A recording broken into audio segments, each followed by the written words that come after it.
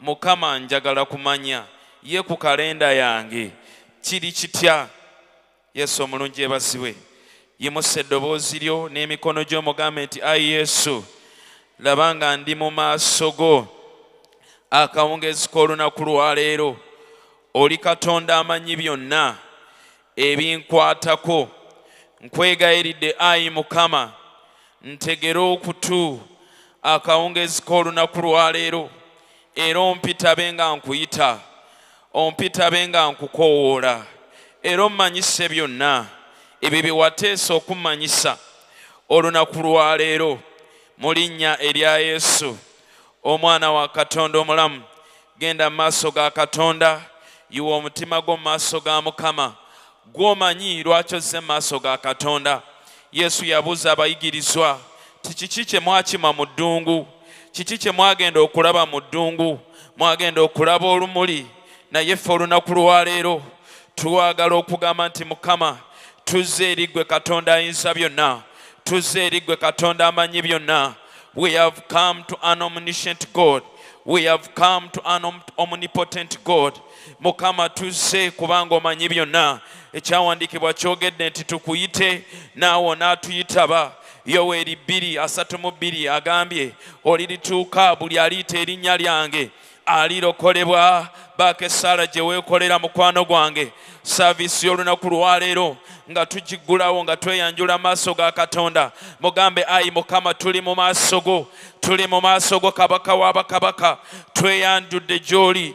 Kyawandiikibwa nti eri oyo eyeeyanjula mu maaso g'anaggulirwawo, eri oyo anoonya alaba, eri oyo ayita Mukama omala n'owulira. Mukama, yeffe nga Ucc tuli mu maaso go, gwe Katonda amanyi byonna. Amazima ga Katonda tetumanyi kiki Novemba kyaleese mu maaso gaffe, kyetuva tujja mu maaso go ayi Kabaka w'abakabaka, nga tweyanjula gy'oli Mukama, nga tukuyita otumanyise. Bangi mu masekkati gaffe Mukama, tuzze n'emigugu ku mutima, tuzze n'obuzito ku mitima, ebibuuzo nga bingi Mukama, nga twebuuza kinaayinzika kitya, nga twebuuza binaasoboka bitya. Kyetuva tusembera Mukama mu maaso go gw'ayinza byonna, mu maaso go gw'amanyi byonna. Abalala Mukama, ebizibu ebiri mu maaso gaffe, ebibuuzo ebiri ku mitima bingi, nga twebuuza naye kinaayinzika kitya, ebintu bino Mukama binaaseguka bitya, y'embeera eno Mukama naagiyitamu ntya. Ayi Katonda w'ekisa, y'ensonga lwaki tukuyita Mukama. Leka obulokozi buve gy'oli okujja eri ffe ayi Kabaka w'abakabaka. Olinnya lya Yesu omwana wa Katonda omulamu, tukwegayirira Kabaka w'abakabaka, totuganya kuva mu kifo kino nga bwe tuzze, totuganya kuva mu kifo kino Mukama nga bwe twazze. Era yessaala yange Mukama, eri gye tumalira Mukama, nga waliwo okumanya okutwegasseeko, nga waliwo ekisa ekirala ekitwegasseeko, nga waliwo okuzibuka kw'amaaso Mukama, okuzza eri obulamu bwaffe. Mu linnya erya Yesu omwana wa Katonda omulamu, twaniriza okubeerawo okwo akawungezi k'olunaku lwaleero, that as we commune with you in your presence, O Lord, we shall receive an understanding in the name of Jesus. Kabaka w'abakabaka, baako ekigambo ky'oyogera mu mulamu bwaffe, baako ekigambo ky'oyogera eri obulamu bw'omusajja oyo, eri obulamu bw'omukyalo oyo. Bayibuli eyogedde mu Zabuli that at the entrance of your word brings enlightenment. Ekigambo kyo bwe kijja Mukama, tufuna okumulisibwa, tufuna okutegeera, amagenda gaffe gerusibwa. Kabaka w'abakabaka, eri kuffe Mukama ababadde mu bulamu nga tulinga abatudde mu kisikisa, kwegayiridde Kabaka w'abakabaka, you have the capacity, you have the capability to call light out of darkness. Yensonga lwaki tuli mu maaso go mu linnya lya Yesu omwana wa Katonda omulamu. Mukwano gwange weeyanjule, bakesaala gy'okola mu maaso go, mugambe Mukama, ndi mu maaso go, siri mu maaso ga mwana wa muntu, naye ndi mu maaso go gwe Katonda eyamanya, ndi mu maaso go gwe Katonda amanya ebyange. Kwegayiridde Mukama, mbikkulira omutima, mugambe Mukama, mbikkulira omutima gwo, nyamba ntegeera omutima gwo, ekyo kye wateesa Mukama, kye wateesa Katonda w'ekisa, kyenjayaanira.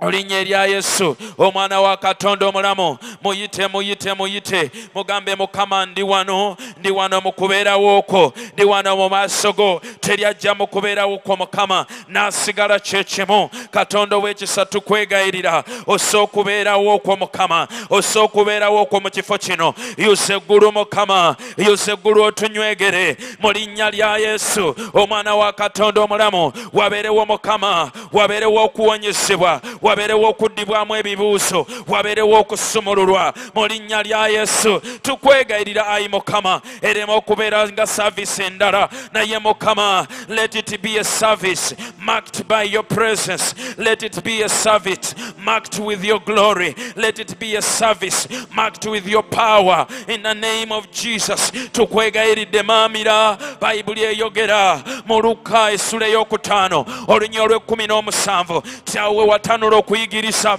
ab'amateeka nga weebali, abawandiisi nga weebali. Mukama, amaanyi go gaaliwo okuwonya bonna, gaaliwo okuwonya bonna. Kyetuva twaniriza amaanyi ag'obwakatonda leka gatwegatteko. Kyetuva twaniriza okubeerawooko leka kutwegatteko mu linnya lya Yesu omwana wa Katonda omulamu. Bayibuli eyogera ti mu kubeerawooko waliwo essanyu erijjudde. In your presence, O Lord, there is fullness of joy. In your presence, O Lord, burdens are lifted up. In your presence, O Lord, the heavy laden, O God, they are lifted up, O God. Abalina ebizitowa ku mitima, abalina emigugu Mukama, mu kubeerawooko emigugu gisitulibwa, mu kubeerawooko Mukama ebikoligo bikutuka. Mukama, twaniriza okubeerawooko wakati mu kusinza, wakati mu kigambo wanaabeerawo emigugu egigwa, wakati mu kusinza, wakati mu kusaba wanaabeerawo emigugu egigwa okuva ku bibegabega byaffe.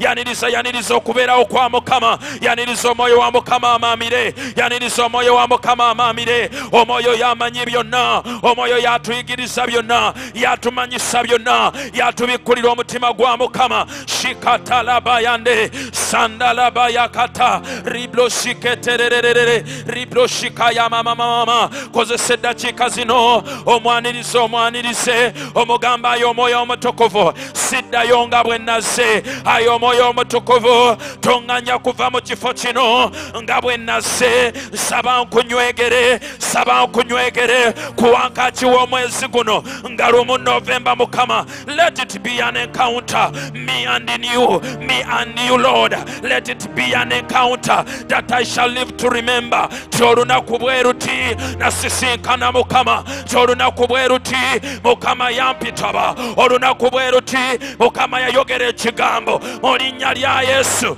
omwana wa Katonda omulamu. Ayi kabaka w'abakabaka, mu saavisi nga bwe ziti osenga okola ebyafaayo, osenga osisinkana emitima, osenga okyusa obulamu, osenga omaamira ebirabo. Ayi kabaka w'abakabaka, era tukikusaba omwezi nga guno Mukama, tukikusaba Mukama mu linnya lya Yesu nga tulindirira ku wankaaki ono ow'omwezi guno Mukama. Twagala kusimbuka naawe, twagala kutandika naawe, twagala kutandika Mukama n'ensisinkano mu linnya lya Yesu. Ayi Mukama, nsaba buli muntu yenna eyazze mu kifo kino aleme kuddayo nga bwe yasse. Buli muntu yenna Mukama eyazze n'omugugu ku mutima addeyo Mukama k'owanyisiza obulamu. Father, I pray that there shall be an exchange of life, there shall be a divine exchange in the name of Jesus. Let it not be a mere service, let it not be a routine, but it ceases to be a routine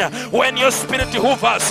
Omwoyo bw'omalanuka, it ceases to be a normal service. Tukwaniriza yongera kukubeerawooko. Ayo omwoyo wa Mukama, tukwaniriza twala obufuzi Mukama.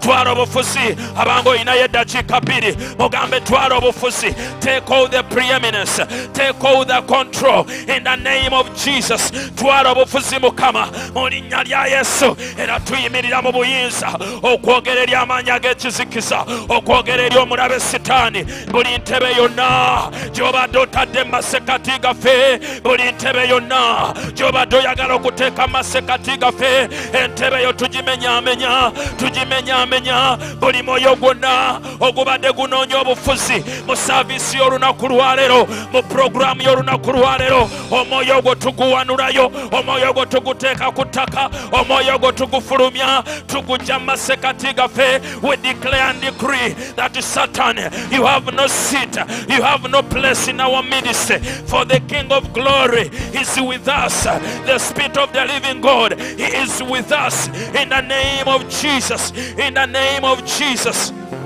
Father, we declare your presence. Tulangirira okubeerawo kwa Mukama, tulangirira obulungi bwa Mukama. Leka bwanjala ekifo kino, leka bwanjala eri emitima mu linnya lya Yesu omwana wa Katonda omulamu. Weebale Yesu, weebale Mukama, kubira Yesu engalo ez'amaanyi.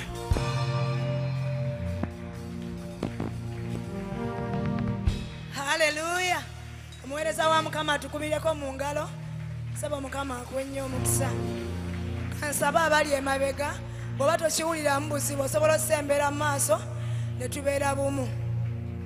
Mukama yeebazibwe. Tugenda tendereza Mukama olunaku lwaleero. Tugenda kwogera ku bulungi bwa Mukama. Mukama yeebazibwe. Bameka Katonda bakoze obulungi nga gwe olina obujulizi mu bulamu bwo ng'okkiriza nti Katonda alina byakoze. Kale naawe atawanise mukono lwakiri oli mulamu ekyo kimala otendereza Katonda si weewaawo. Haleluya! Amen. Mulungi akoze birungi mutima gwange tendereza Mukama. Mulungi akoze birungi mutima gwange tendereza Mukama. Mulungi akoze birungi mutima gwange tendereza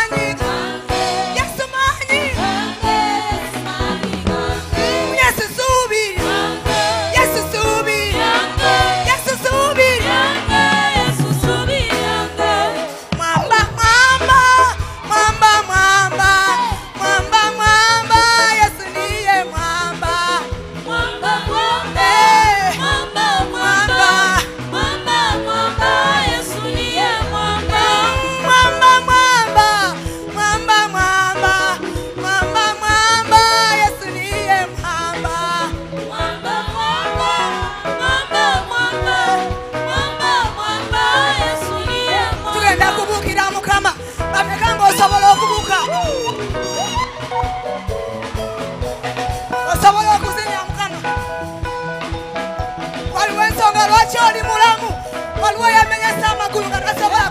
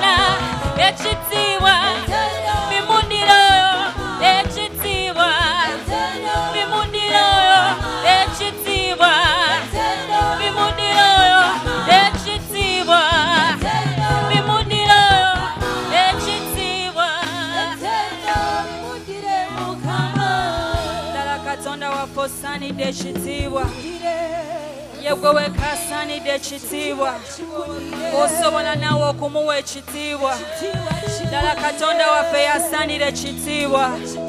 Tewali mulala munsi muno asaanira kitiibwa.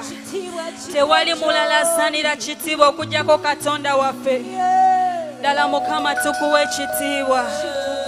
Mukama tukuwa ekitiibwa kawungezi ka leero. Mukama tukuwa ekitiibwa kawungezi ka leero. Tewali mulala agwanira kitiibwa okuggyako gwe. Ye gwe abisinga byonna tukuwa ekitiibwa. Dala osaanidde ekitiibwa gwe atulwanira entalo. Osaanidde gwe yatusembeza. Osaanidde ekitiibwa gwe yatusembeza ffe abali ewala. Dala tulina ensonga ey'okuwa ekitiibwa Mukama.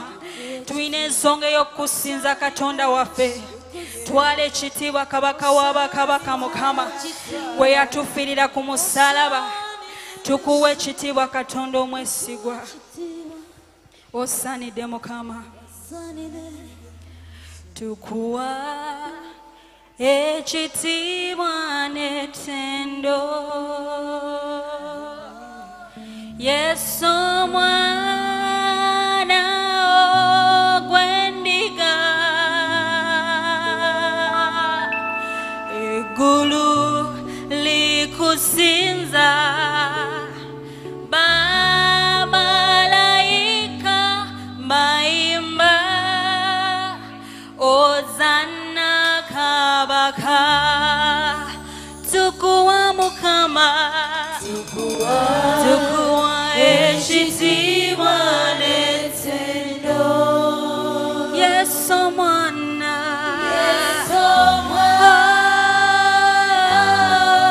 Ogw'endiga.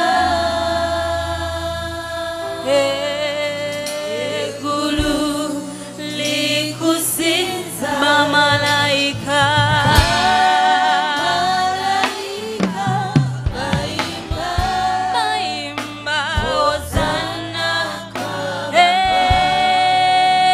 Tukuwa Mukama.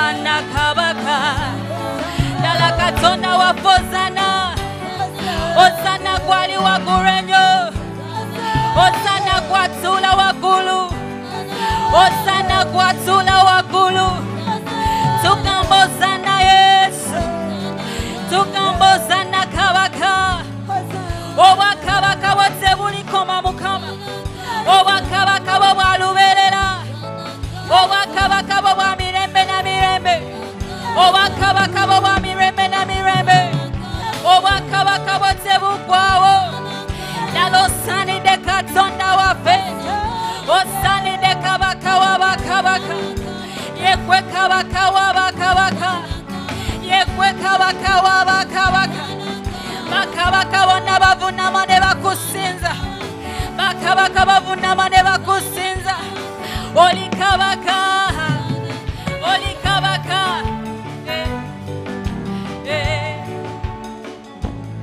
Oh hallelujah Hosanna Hallelujah Hosanna Hallelujah Hosanna kabaka Hallelujah Hosanna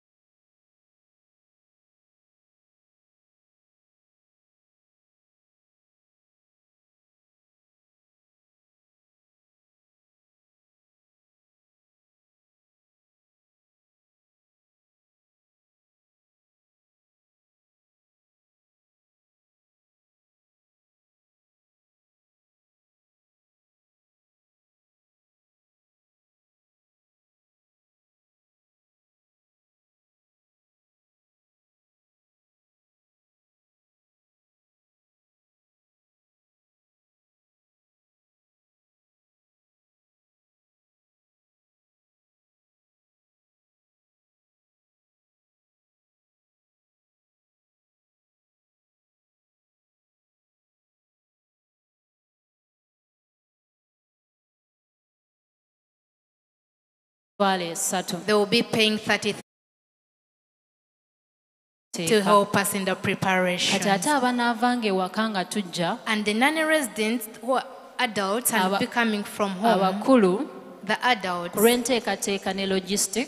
for the preparations and the different logistics, we are going to pay 20,000 shillings.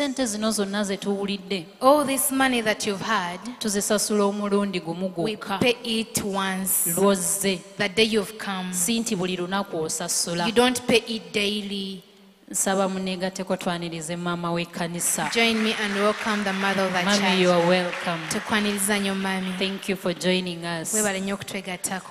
Kakati mbadde ntugamba I was telling you nti nga conference eno tusasule sente ezo za kuteekateeka that money we are going to pay is for the preparation. Ate omutwe gwaffe ogw'omwaka guno And our theme for this year gugenda kuva mu Bafilipi 3 from Philippians 3 verse 12. nga gugamba nti It says, okunyweza ekyo Yesu Kristo kye yatukwatirako holding fast to what Jesus Christ held for us. mujje tukinyweze Come and we establish bw'oba it. owulira nga kibadde kinaatera okuva mu ngalo If you feel it was about to lose grip of you, jangu tukinyweze come and we establish it. oba owulira ng'okyakikutte Or if you feel you're still holding onto jangu it, twongere okukinyweza come and we continue to hold it together paka nga Yerusaalemu efuuse ettendo until Jerusalem has become a paka prize. nga akomyewo ne tumusisinkana ku bire Until he has come back and we meet him in the clouds. Hallelujah. Amen.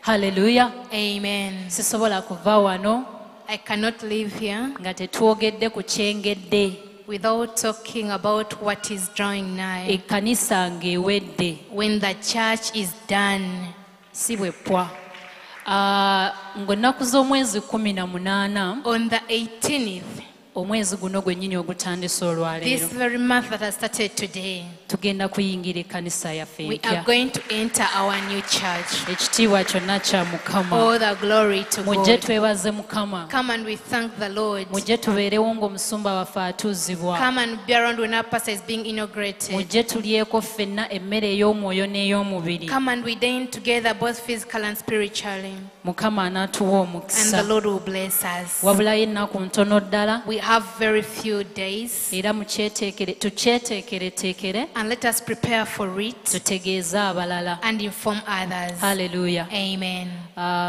n'olw'ebiranga ebyo For those announcements, mbadde Robina Bala ne And- bannange Afwa Rayaya ne mukyala Mini Nayigaga ku lw'obubonero nga tubadde wano ku lw'abavunuzi n'abalanzi on behalf of the interpreters and prompters. kaakati essaawa eno yennyini At this very time, tugenda kwaniriza Sister Brianna waaba waali we are going to welcome Sister Brianna atutwale mu buweereza obw'okuyimba to come and take her through the music ministry. agenda kukozesa eddakiika entono ddala She's going to use very few minutes. bw'anaaba amaliriza And after she's done, ffenna tugenda kuyimirira ku bigere byaffe we are all going to stand up on our feet tukube mu ngalo zaffe and we clap our hands twanirize omuliisa waffe omukulu and welcome our chief nourisher. have a blessed service Tubagayiza service ennungi.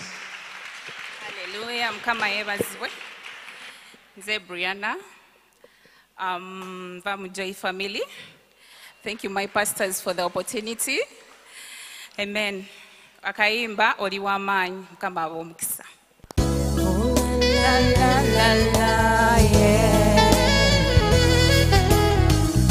Oli w'amaanyi, bwe nali ng'omuto mukama tewandekerera onkumye eri abalabe nze ndi kuwaki ompadde essuubi mu bulamu nze sikyanyolwa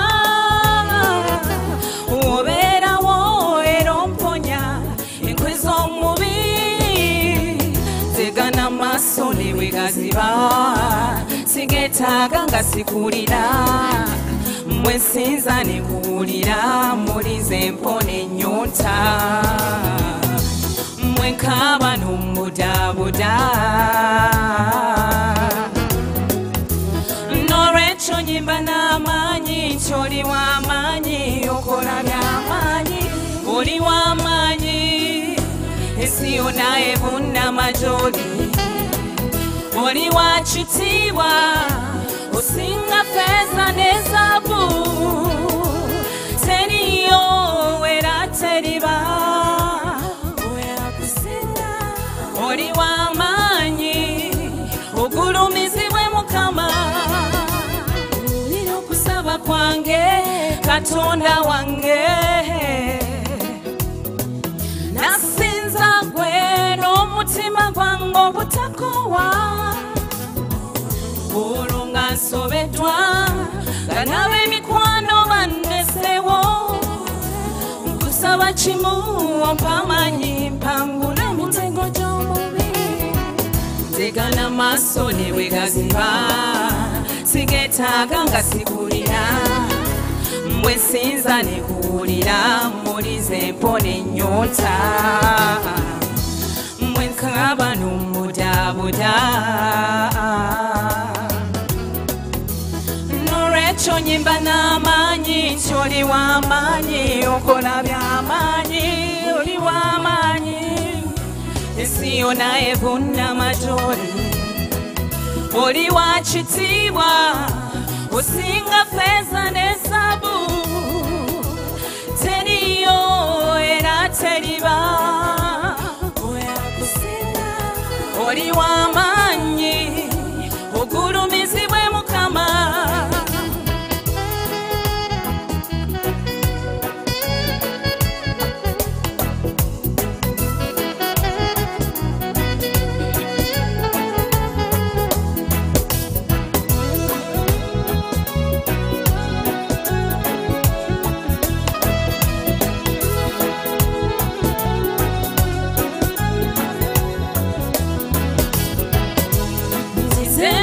sogo kitange ndi mwana w'omuntu era nsobya nsonyiwa era osembeze eri obwakabaka bwo netegese okukyuka era ebyenseno mbyesonyiye okuba leero ye gwafuga mu bulamu bwange ntegana maaso ne bwe gaziba sigeetaaga nga sikulira mbwe sinza ne kuwulira mulize mpona ennyonta mmwe nkaaba n'omudaabuda n'olwekyo nyimba n'amaanyi nti oli w'amaanyi okola by'amaanyi oli w'amaanyi ensi yonna ebuna majoli oli wa kitiibwa osinga feeza ne zaabu teriyo era teriba oli w'amaanyi ogulumizibwe Mukama oli w'amaanyi Taata oli wa kitiibwa nnyo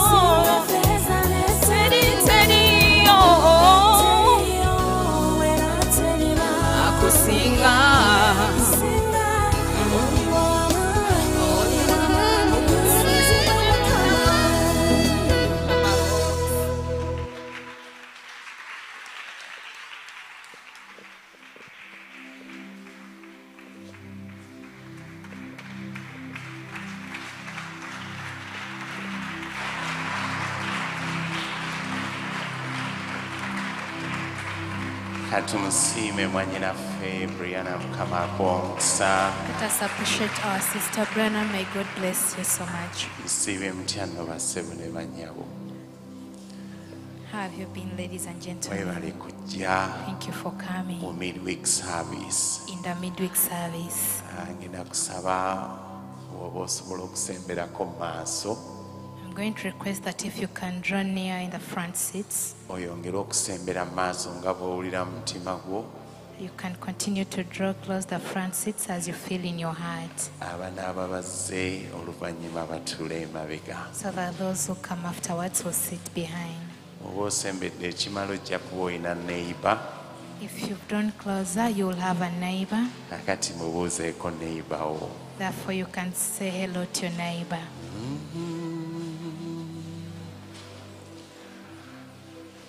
kakade tuyimbe chorus nga twetegekera ekigambo kya Katonda. I wanted us to sing a chorus as we prepare for the word of the Lord. Lord, I believe. Lord, I believe that all things are possible when I believe. Lord, I believe. Lord, I believe that all things are possible when I believe. Lord, I believe. Lord, I believe. Lord, I believe that all things are possible when I believe. Lord, I believe. Lord, I believe that all things are possible when I believe. Yeah, help me believe. Help me believe. Help me believe that all things are possible when I believe. Help me believe. Oh, help me believe that all things are possible when I believe. Oh, help me believe. Help me believe. Help me believe that all things are possible. Oh, when I believe. Oh, help me believe. Yeah, help me believe that all things are possible. Oh, when yes, it is Mukama. Zikiriza. Oh, Zikiriza. Vyona vizika. Oh, yeah. Zikiriza. Oh, Zikiriza.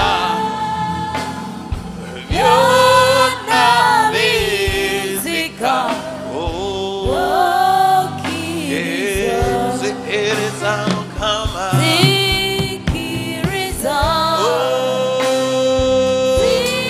Zikiriza. Vyona vizika. Yeah. Oh, glory to Mukama. Oh, yeah.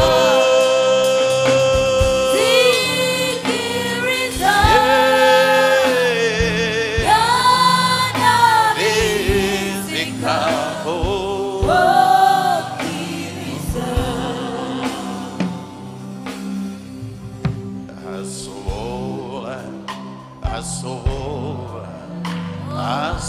asola, Yesu, asola, yeah, you get asola, Yesu, Asobola, asobola, yeah, asobola, Yesu. Asobola, asobola, yeah, atula sola, Yesu, asobola, asobola, yeah, asobola, asola, asobola, asobola.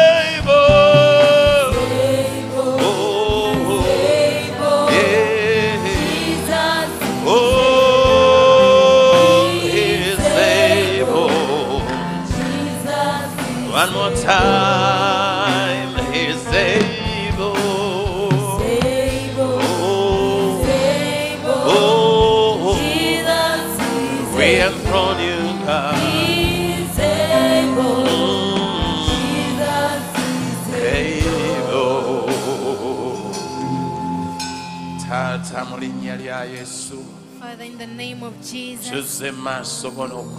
we've come to with thanksgiving for this evening. Thank you for wherever we've come from. Thank you for where we are and for where you're taking us. As we yearn that to give us hearts that believe that everything is possible. Enable us, Holy Spirit.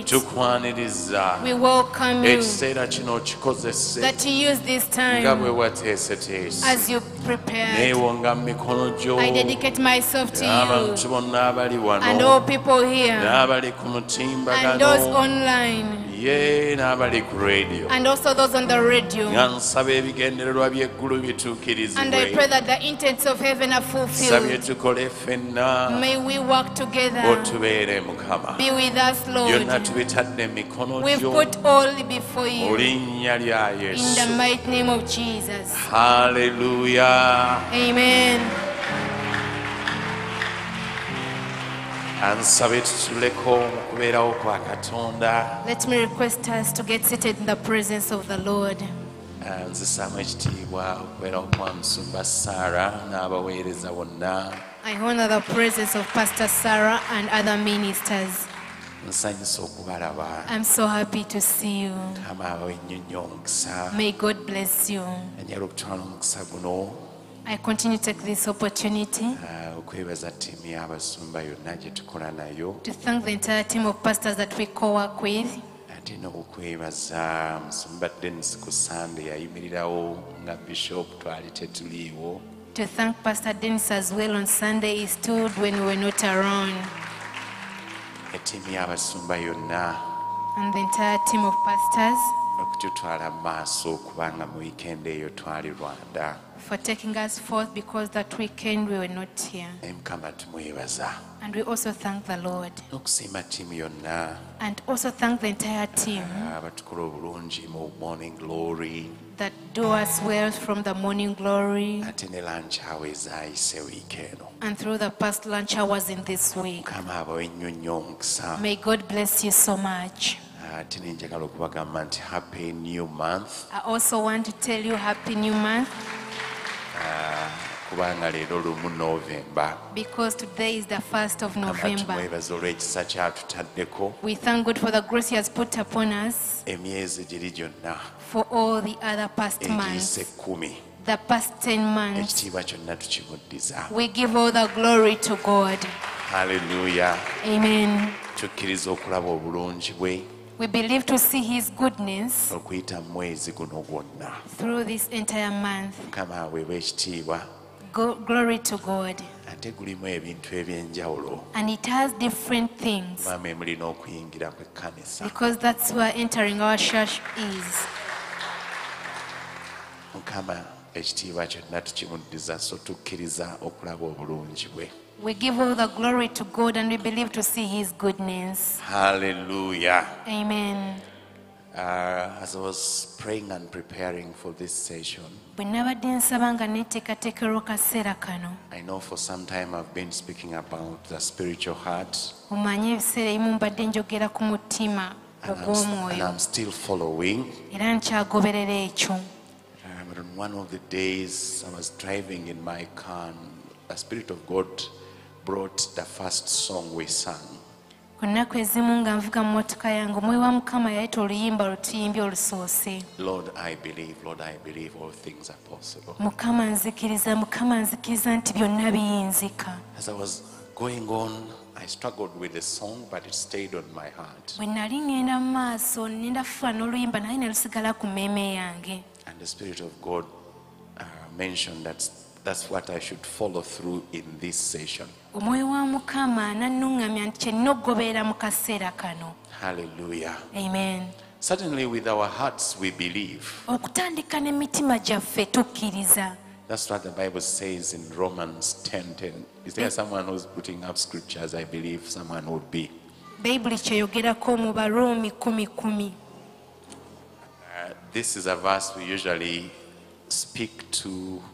bring out to when we are leading people to Christ. Luno tutera nnyo lukozesa ng'abantu tubakulembera okuwayo obulamu bwabwe eri Yesu Kristo. Romans 10:10. Baruumi 10:10. It says, "For with the heart man believeth unto righteousness, and with the mouth confession is made unto salvation." Abaruumi 10 olunya olw'ekkumi.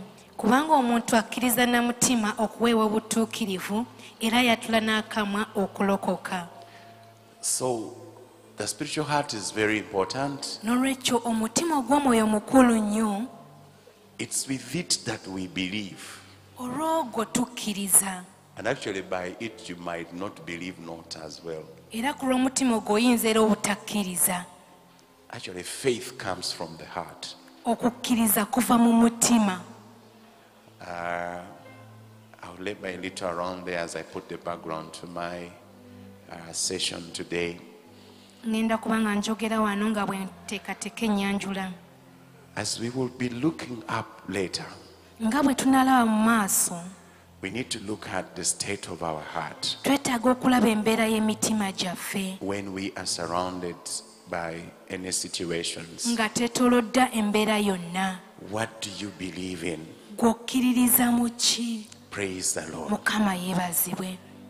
Certainly the heart is the center of our very being.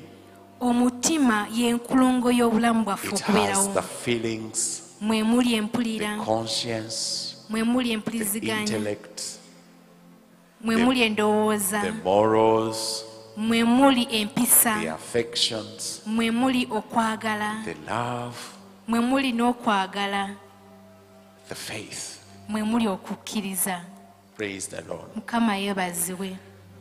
So, as we're going to look at the text that we are going to look at today, N'olwekyo nga tugenda olaba ekyawandiikibwa ekyawala kye tugenda okusoma, it's good to have a heart that is believing, kirungi okubeera n'omutima ogukkiriza, that believes in the word of, omutima ogukkiriza mu kigambo, that believes in the report of God. ogukkiriza mu lipooti ya Katonda. Certainly, there will be waves of unbelief. Wabeerawo amayengo g'obutakkiriza olumu, And remember, what fills in your heart naye jjukira nti ekijjula omutima is what you would speak with akamwa your ke mouth. kyogera. At least we remember that verse. Ndowooza tujjukira olunyolo olwo bulungi. Matthew 12:34. Matayo 12:34. Jesus said that we speak from the abundance of our hearts. Yesu yagamba nti twogera ebigambo ebiva mu mutima gwaffe. You can read the whole verse. Matayo 12:34. Mwe abaana b'emisota muyinza mutya okwogera ebigambo ebirungi nga muli babi, kubanga ku ebyo ebijjula mu mutima akamwa bye koogera. So when you have unbelief in your heart, Bw'oba olina obutakkiriza mu mutima gwo, you are likely also to speak with unbelief. era oyinza okwogera n'obutakkiriza n'akamwa ko. But remember, there is power in your mouth, Naye jjukira mulimu amaanyi mu kamwa ko, as we shall be seeing in the scriptures. nga bwe tugenda okulaba okuyita mu byawandiikibwa. If you speak out unbelief, Bw'oyogera obutakkiriza, it can interfere with what God is working. kiyinza okkontagana n'ekyo Mukama ky'ali mu kukola. I can just pull out one quick example. Nsobola okuggyayo ekyokulabirako kimu You kyokka. remember the time, I think it was Zechariah. Ndowooza mujjukira kaseera ayinza okuba yali nnabbi Zakariya. Zechariah the priest. Zakariya The angel came and Kabona. brought a message. malayika yaleeta obubaka And he said their prayers were heard. n'agamba nti essala zaabwe zaddibwamu And they were going to conceive. era baali bagenda kuzaala. And when that prophecy came, Era obunnabbi obwo bwe bwajja, this is in Luke chapter 1. Luka essula esooka. You know, Zechariah started speaking negative things. Zakariya n'atandika okwogera ebintu ebitali bulungi. Let's just go there as I'm trying to put a foundation to my message this evening. Katugendewo nga ngezaako okuteekawo ennyanjula eri obubaka bwange akawungeezi k'olwaleero. If you see in Luke 1:18, Luka essula esooka olunyolo 18. and Zechariah said unto the angel, whereby shall I know this? For I am an old man, and my wife well stricken in age. And the angel answering said unto him, I am Gabriel, that I stand in the presence of God. am sent to speak unto thee and to shew thee these glad tidings. And behold, thou shalt be dumb and not able to speak until the day that the thing shall be performed, because thou believest not my words, which shall be fulfilled in their season.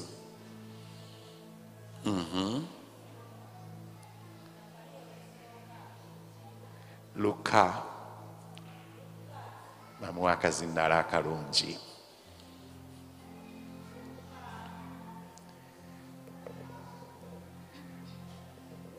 Luka essula esooka okuva ku 18 paka ku 2.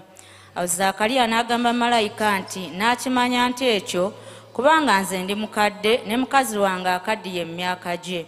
Awo malayika n'addamu n'amugamba nti nze Gabulyeri ayimirira mu maaso ga Katonda era natumibwa okwogera naawe n'okukubuulira ebigambo ebyo ebirungi.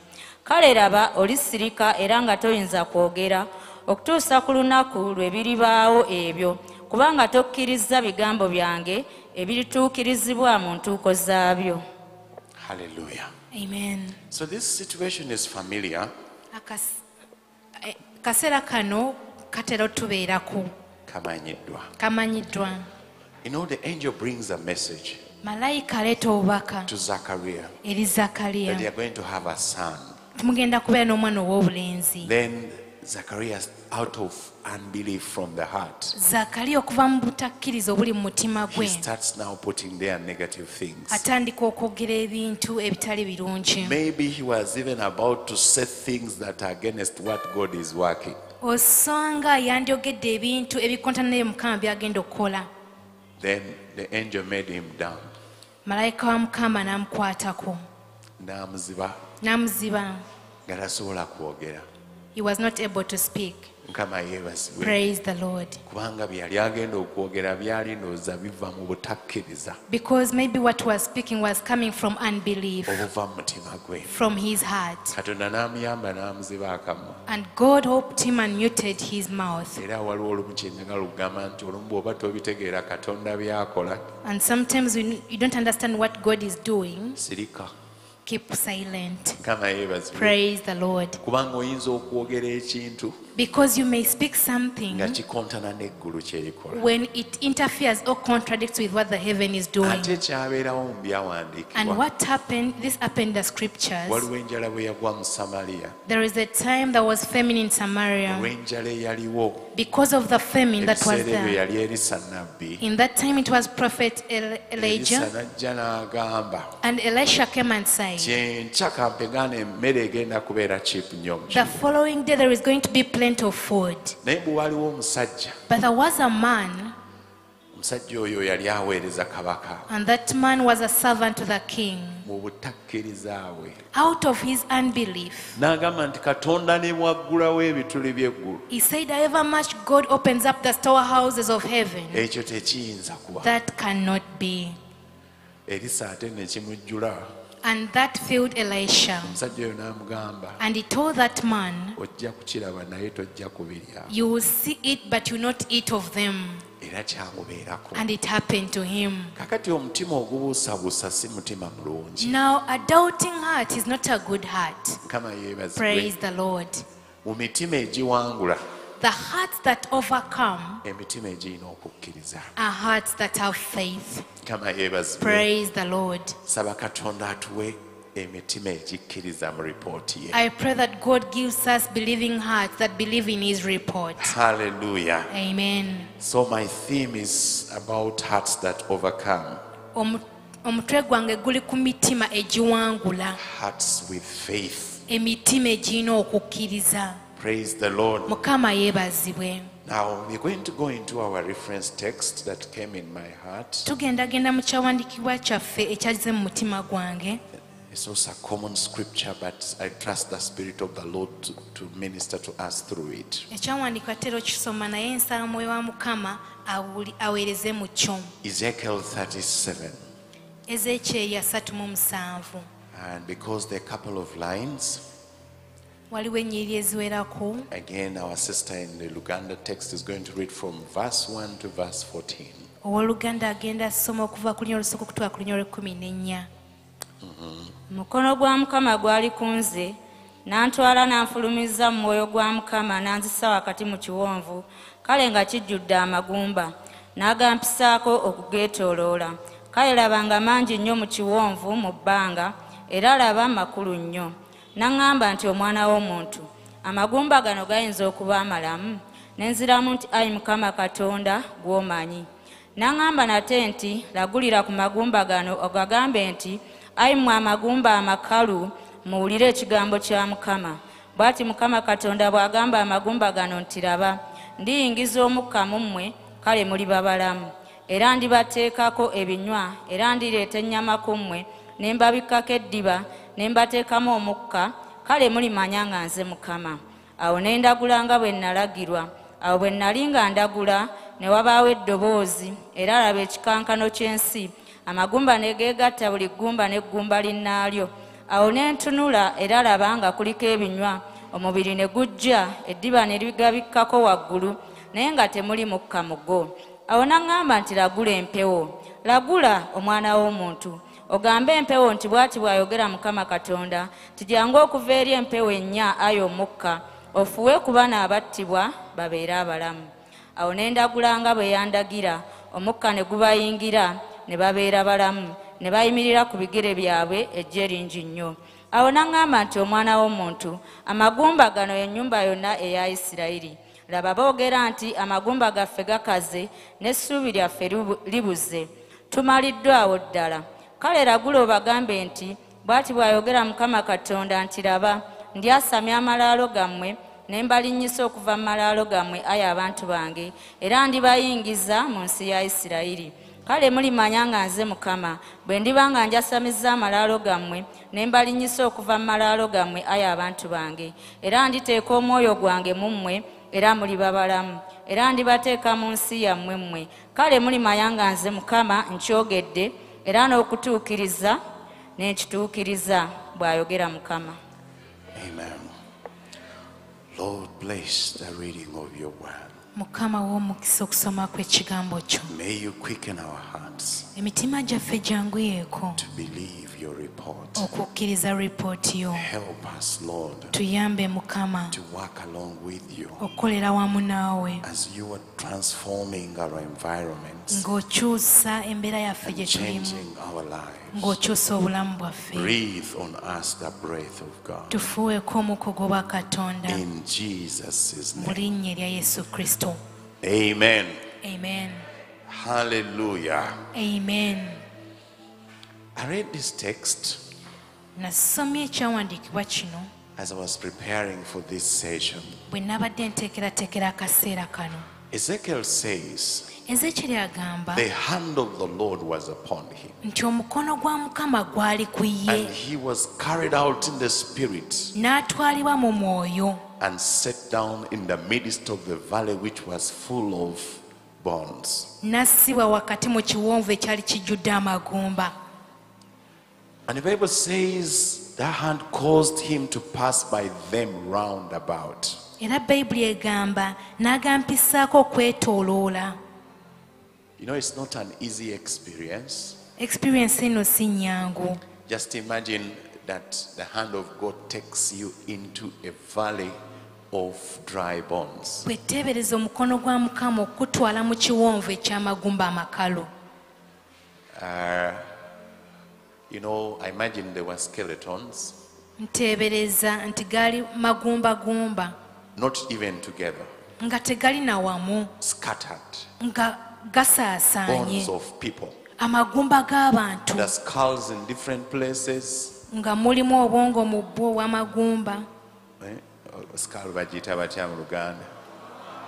Akawanga. Akawanga. I imagine the femur, the bones of the legs, Nga nteebereza amagumba g'omu bigere, the bones of the hands, amagumba g'emikono, the ribs, embiriizi, all scattered, byonna nga not bisaasaanye, together, nga tebiri wamu, but in the valley. naye nga biri mu kiwonvu. That's not a good picture to a mental picture to think about. Ekyo ekifaananyi si kirungi kukirowoozaako. But you know, Ezekiel, the hand of the Lord was on him. Naye omanyi omukono gwa Mukama gwali ku Ezekyeri. He says Agamba they were very many gaali mangi nnyo in the open valley. mu kiwonvu mu bbanga, And Lord, they were very dry. era laba gaali makalu nnyo. Nga si mapyapyapya nti oba abantu baakafa. They were not fresh that maybe people had just died. Baali baafa dda. They had died long ago. N'amagumba gaabwe nga gaasensebuka. And all their bones were already off, Naye nga gali mu kiwonvu. but they were in the valley. Katonda gy'atutta omusajja ono bakole naye. That's where God has taken this man Ezekiel to work with him. Mukama yeebazibwe. Praise the Lord. Katonda waffe wa buyinza. Praise the Lord. ate n'ekyo kyennyini kyogera ebintu bingi. And that alone speaks so many things. Katonda ng'anaakola If God is to work, si nsonga oba ekintu kitutte kiseera ki it doesn't matter how long something has mu taken, mbeera gye kibaddemu, in the situation it has been in. kubanga bwe yagenda okuzuukiza ate Laazaalo, Because when he went to resurrect Lazarus, ye bwe yali afudde, when he had died, ate ne bamuziika ennaku 4. they buried him 4 days. Teyali mufu nti yakafa, It was not that he had just died, ng'abadde akyabuguma nti obulamu bukomewo. that maybe he was still warm, that life will be back. Baali bamuziise n'omuziika nga n'okuwunyawunya. He had already been buried and was even smelling. Mukama yeebazibwe. Praise the Lord. Naye kati eno embeera y'Ezeekeri But this situation of Ezekiel, yali eyise ne ku eyo eya Laazaalo, it had even superseded that of Lazarus, kubanga gano gaali magumba because these were bones ate nga tegakyali wamu, and they were not together. nga makalu nnyo. They were very dry. Mukama yeebazibwe. Praise the Lord. Kakati Katonda awo waleetera ekibuuzo. And that's when God brings a In question. verse 3, Olunnyo olwokusatu. and he said unto me, N'aŋŋamba nti, Son of man, omwana w'omuntu, can these bones live? amagumba gano gayinza okuba amalamu? Gwe yo answer waaligizeemu otya? How would you have responded that? Nga Katonda yakututte mu mbeera bw'etyo n'akubuuza, When it's God who has taken that such a situation and asks you, omwana w'omuntu amagumba gano gayinza okuba amalamu? Son of man, can these bones live? Oddamu ki? How do you answer? Nedda. Naye jjukira wali we twatandikidde nti ogenderera by'okola ki? Remember where we started that you should be intentional on what you respond. Njagala nnyo Ezeekeri I love Ezekiel so much kubanga naye mutima gwe alina okuba nga yalinayo okukkiriza naye alabika yalinamu n'obutakkiriza. but perhaps in his heart he had belief and unbelief. Kakati yeekuŋŋaanya Now he gathered himself up n'awa ansa ng'eri trike, and he gave a tricky answer, naye ng'akirese kikyali Mukama w'akyakikwatira. but he had left it to where God is still positioned. N'amugamba, and I answered, O Lord God, thou knowest. Nenziramu nti, ayi Mukama Katonda gw'amanyi. Ebintu by'amagumba gano okuddamu okutereera Mukama gw'amanyi. Lord, it is you who knows the issues if these bones can live. Mu ngeri emu ng'alinga amugamba amazima g'omutima gwe ekyo ekyamazima Mukama nze simanyi bwe gayinza kuddawo naye Mukama gw'okola ki? In another way was telling him, Lord, I do not know, but it is you who can. Naye ate yali mugezi obutaga nti Mukama tekisoboka. But he was wise to tell the Lord that it is not possible. Naye kirungi n'oyiga okuddamu ebibuuzo. And you should learn how to answer Kubanga questions. bw'otandika okugenda eri Zakariya gye yagenda, Because when you start to answer the way bw'agamba Zachariah abakazi did, ba, then they will mute you. oba tojja kusobola kukola naggulu. You will not be able to work with the heavens. Mukama yeebazibwe. Praise the Lord. Ate ekijjula mu mutima akamwa kye kakola ki? And what fills the heart is what the mouth speaks. Naye mu ndeeyi ew'Ezeekeri walabika waaliyo ansa bbiri. But within Ezekiel's heart, there must have been two answers. Tigasobola. That it is possible. Naye gayinza n'obutasoboka. Naye kyava yagamba Mukama nti Mukama gw'okola ki? That's why he told God, it is you who knows. Wabaawo ebibuuzo awo ebizibu Setaani by'ayinza okukubuuza. There are some hard questions that Satan can bring to you. Kakati onoofumbirwa ddi? When will you get married? Gwe naawe ansa bw'ogikuŋŋaanya oga nti Mukama amanyi. When you gather the answer, you can say, God knows. Mukama y'amanyi. Only God knows. Y'amanyi engeri gy'anaakulokola okuva mu bbanja eryo. He knows how he will save you from that debt you have. Y'amanyi engeri gy'anaabikwataganya. He knows how he's going to handle that situation. Mukama y'amanyi tuzimbe oyo tugenda kumumala. It is God who knows that we are going to complete Tuzimbe. Simanyi kiki kikwetoolodde. I do not know what is surrounding you, Naye Mukama amanyi. but God knows it. Hallelujah. Amen. In verse 4, Olunnyo olwokuna, and I like how the heavens operate. era njagala nnyo engeri eggulu gye likolamu. When Ezekiel gave this wise answer, Ezekiel bwe yawaayo ansa eno ennungi the Bible ennyo. says, and again he said unto me, prophesy upon these bones. N'aŋŋamba nate nti lagulira ku magumba gano and say unto them, O ye dry bones, ogagambe nti ayi mmwe amagumba amakalu hear the word of the Lord. muwulire ekigambo kya Katonda. Thus says the Lord God unto these bones. Bw'ati Mukama Katonda bw'ayogera eri amagumba gano Behold, I will cause breath to enter into you, nti laba ndiyingiza omukka mu mmwe and ye shall live, kale muliba balamu and will lay sinews upon you, era ndibateekako and ebinywa will bring up flesh upon you, era ndireeta ennyama ku mmwe and cover you with skin, ne mbabikako eddiba and put breath in you, ne mbateekamu omukka and ye shall live, kale muliba balamu and ye shall know that I am the Lord. kale era mulimanya nga nze Mukama. Hallelujah. Amen. Amen. I want to speak to someone today. Njagala okwogerera omuntu omu olunaku I olwaleero. don't know how your situation is, Simanyi mbeera gy'oyitamu bw'eri, but when we rise up to pray, naye bwe tugolokoka okusaba you are going to speak to your situation. ogenda kwogera eri embeera eyo, You are going to prophesy.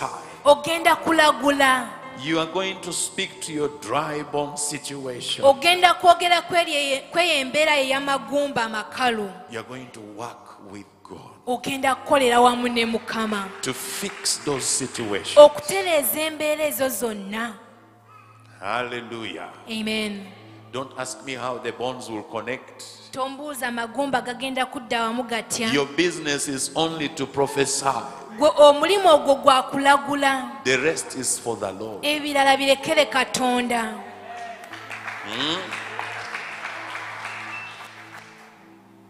In verse 7, Olunya olw'omusanvu Ezekiel says, Ezekyeri agamba, So I prophesied awo ne ndagula as I was commanded. nga bwe nalagirwa. And as I prophesied, Awo bwe nali nga ndagula there was a noise. ne wabaawo And eddoboozi, behold, a shaking. era laba ekikankano ky'ensi, And the bones came together, amagumba ne geggatta, bones to his bone. buli gumba ne gumba linnaalyo.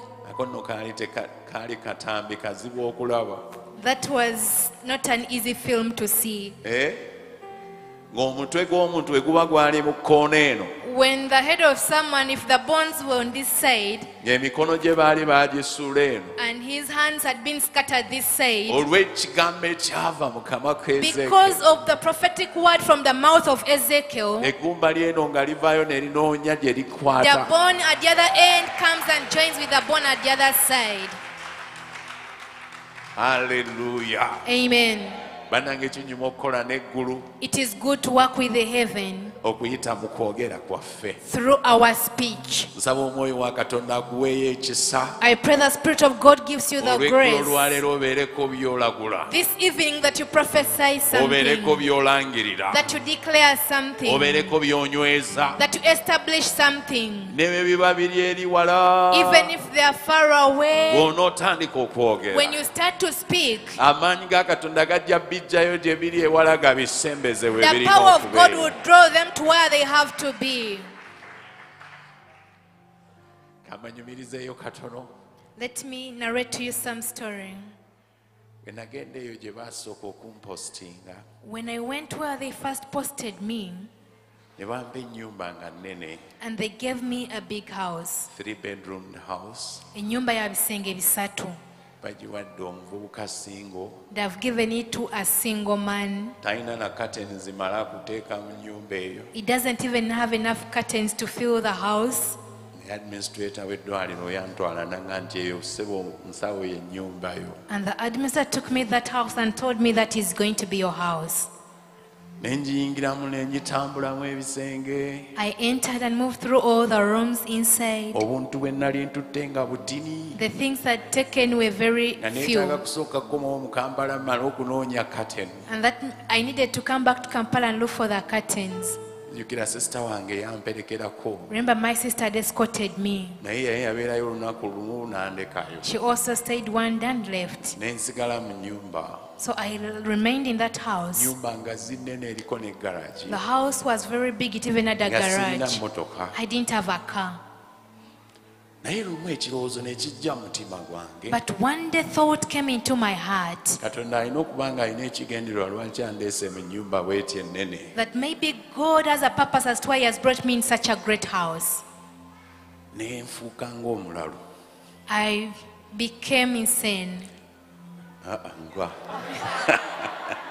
Abantu b'okukkiriza olumu babeera ng'abalalu. Sometimes people of faith become insane, are like insane people. Ne ntandika okuyingira mu buli kisenge. I started to enter every room. Nasookera mu garage. I first walked to the garage. Ne njogera ne garage. And I spoke to the Ne garage. ngamba gwe garage. And I told you, garage, Koowola emmotoka ekubeeremu. I call upon the vehicle to be in you. Ne ntambula mu sitting room. I went the sitting room. Ne ngenda mu dining. I went the Ne dining. ngenda mu ffumbiro. I went to the Ne kitchen. ngenda mu bisenge ebyo byonna. I went into all those rooms. Nga njogera. When I'm speaking, Nga njogera. I was speaking. Tewaayita kaseera kanene.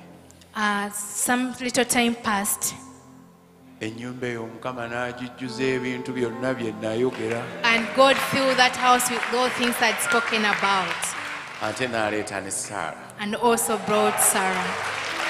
Haleluya. Amen.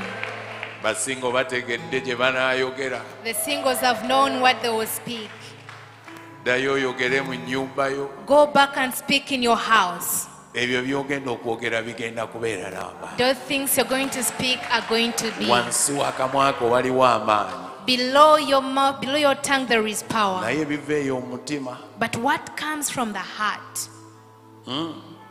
Tomala gayogera yogera. You don't just speak, they come from the Kubanga heart. by'oyogera era bye bijja okuba. Because what you speak is what will be. Naye oyogeranga ebintu ebinene buli bw'ofuna omukisa You ogwogera. should always speak great things whenever you get an opportunity to speak.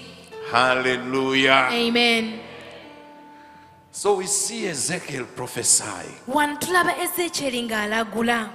And when he prophesied, he saw that movie when bones were connecting. Era bwe yalagula n'alaba akatambi ng'amagumba gegatta n'amagumba In verse gannaago. 8, Olunya olw'omunaana. He says, and when I beheld, Awo bwe natunula, lo, the sinews and the flesh came upon them, awo laba nga kuliko ebinywa. and the skin covered them above. Era n'eddiba nga libikkako But waggulu. there was no breath Naye in nga them. temuli mukka mu go.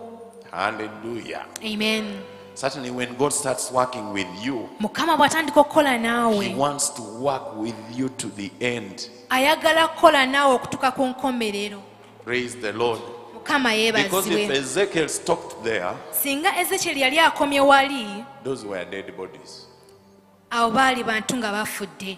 Put together, but they don't have breath. Nga mirambo tegirina Those mukka. were cadavers Gyali mirambo together, nga giri wamu. no breath. Temuli mukka. Kama yebazibwe. Praise the Lord. Ate muyinza okuba mulina bwe mwalagulako mulina bwe mwakoma. Some of you may have prophesied but become stunted at a certain situation. Okuva bwe walagula ofuna ettaka walifuna naye wakomaawo. Ever since you prophesied to get land, you got land and you stopped there. Ettaka liri awo. The land is just there. Lwakuba nga wali okyakola n'eggulu naye wakoma mu kkubo. Because you were still working with the heaven, but you ended on the way. Kakati olw'eggulo lwaleero lyogera mu ttaka lyeryo lye wagula. Now this evening, speak to that land that you bought.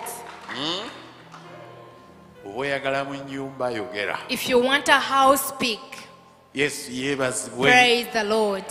Let's carry on. Katweyongereyo mu maaso.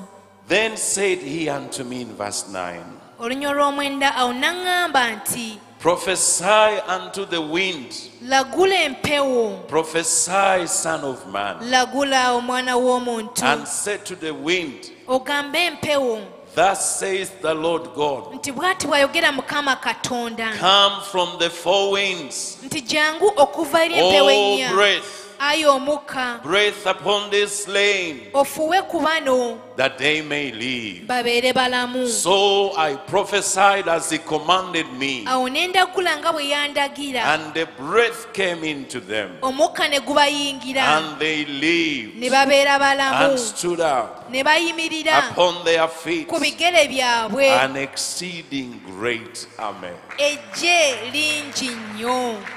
Hallelujah. Mukama yeebazibwe. You can't imagine.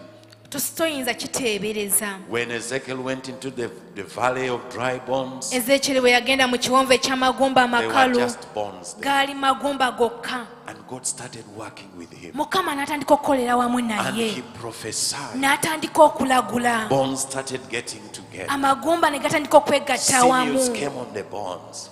Ebinywa ne bitandika okujja ku magumba. They didn't have breath, but then God asked him to speak that they should have breath. Temwali mukka naye Mukama n'alagira Ezekiel ayalagule mubeeremu omukka. And God brought the breath. Mukama n'aleeta omukka mu bo. Hallelujah. Amen. Kangendeyo kutuzimbe nayo nsule y'akayinja. Let me now go on the side of Tuzimbe. Mukama tumwebaza. We thank the Lord Kubanga project eyo bwe yatandikira. because by the time the project started, Ebintu byalimu okunoonya pamiti. we had to look for the Ne permit. tunoonya ebyuma. We had to look for the Ne tukola byonna bye machines. twakola. We had to do whatever we did. A project weetuuse. And where the project is, Yeetaagayo abantu aboogera. it needs people that speak. Ate ennyumba eyo tegenda kubeera white elephant. And that house is not going to be a white elephant. Muntegera bwe ngamba white elephant. Kubanga munange eriyo abantu abazimba agazimbe nga malungi naye nga temuli bantu. Some people build great houses when there are no people. Egenda kubeeramu ekitiibwa kya Katonda. The glory of the Lord is going to be there. Olw'eggulo lwaleero tugenda kulagula. This evening we are going to prophesy. Tugenda kwogera. We are going to speak. Katonda akyakola. God is still working. Katonda eyatandika omulimu ogwo. The Lord who started on that work, Akyakola. He is still working. Kale langi eyinza okuba ebadde tennabeeramu naye Mukama agenda kuteekamu langi ennungi. Maybe we've not yet painted, but God is going to put good colors. Katonda tagenda gimaliriza bumaliriza naye agenda giteekamu n'ekitiibwa kye. God will not just complete it, but His glory will also fill the temple. Mukama yeebazibwe. Praise the Lord. Ate nkusabira. And I pray for you. Simanyi nnyumba yo bwe yakoma. I do not know where your house Naye is. olwaleero ngisimbulayo mu nsi y'omwoyo egende mu maaso. At whatever level it is, I uproot it from the spiritual world to go above. Ennyumba yayinza okuba ebadde temuli bintu. Maybe there have been no things in your house. Olw'eggulo olwaleero yita ebintu. This evening, call upon possessions to be in your Ebirina house. okubeeramu. The things that have to be in that Kale oyinza house. okuba wazimba ennyumba. Maybe you constructed a house, Naye ng'oli muwulu. but when you're single, Osobola okuyita Katonda n'aleeta ekibulawo. you can call upon God to bring the missing rib. Katonda akyakola. God is still working, Naye ayagala okukola naawe. but He wants to work with you. By'oyogera bye binaaba. What you speak is what will be. Ekirungi wano Ezekiel yasigala akyakola ne Katonda. The good thing is that here Ezekiel continued working with the Lord. Abantu abo abaali amagumba, Those that were bones, Ezekiel bwe yasigala ng'akyakola ne Katonda. when Ezekiel continued working with the Ng'ayogera Lord, okuva mu mutima ogukkiriza. when he was speaking out of a believing heart, Mwavaamu eggye eddene. a great army came out of it. Hallelujah. Amen. Badde njagala kugamba nti wakyaliwo ebyekitiibwa Katonda byakola. I wanted to say there are still glorious things God is doing. Wakyaliwo ebyekitiibwa Katonda byakola mu makaago. There are glorious things God is still doing in your family. Teyakoma awo we yakoma. It didn't just end where it Akawungezi is. kaleero golokoka okole naye. This evening, arise up and work with Him. Obeereko by'oyogera. And you speak something. Obeereko by'olangirira. And you declare something. Obeereko by'olagula. And you prophesy something. Obeereko by'oyogera mu nsi And you y'omwoyo. speak something in the spiritual realm. By'oyogera ku baganda bo. What you speak upon your brothers. Kale bayinza okuba baali batamiivu. Maybe they were drunkards Naye before. osobola okubaako by'okyusa ku magenda gaabwe. But you can change something upon their destiny. Abantu abo ne bafuuka abaweereza ba Katonda. And those people also become servants of God. Olwobanga eggye eryo eryavaamu gaali magumba. If an army came out of this bond, Katonda asobola okukyusa ekintu kyonna. God can change anything. embeera eziringa amagumba gali mu kiwonvu olwaleero nsaba omwoyo wa katonda azikyuse. May God change situations that are like dry bones in the valley. Bw'onootanula okwogera n'olagula. If you start to speak and prophesy. Hallelujah. Amen. Verse 11, let's proceed.